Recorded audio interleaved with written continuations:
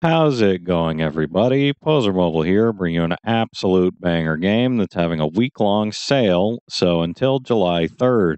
Cyberpunk 2077, and specifically the expansion Phantom Liberty, is on sale for the next week.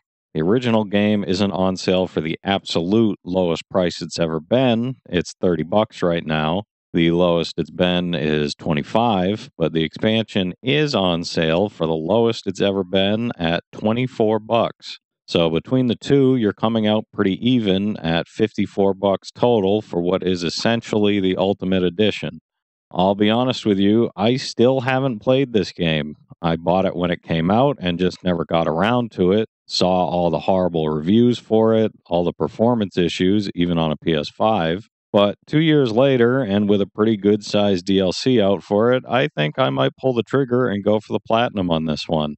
Speaking of the trophies, you're looking at only about a 3 for difficulty, so not too bad at all. Only one playthrough and 70 hours or so to finish the main game. There's 3 different endings, but you can get all of them without any save scumming because of how the point of no return works. The DLC, Phantom Liberty, is about the same level of difficulty and adds another 20 hours of playtime onto that, so 90 hours or so to finish everything for both games. All right, that'll do it for me, though, everybody. Just wanted to let you know that this is a pretty good time to grab both of these if you haven't already. With all the patches they've done, the game seems to be in a pretty good state, so I'm cautiously optimistic to hop in and check it out.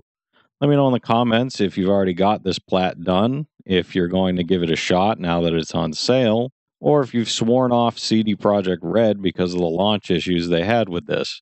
Leave a like if you enjoyed the video, and subscribe to the channel for more sale info and trophy hunting content.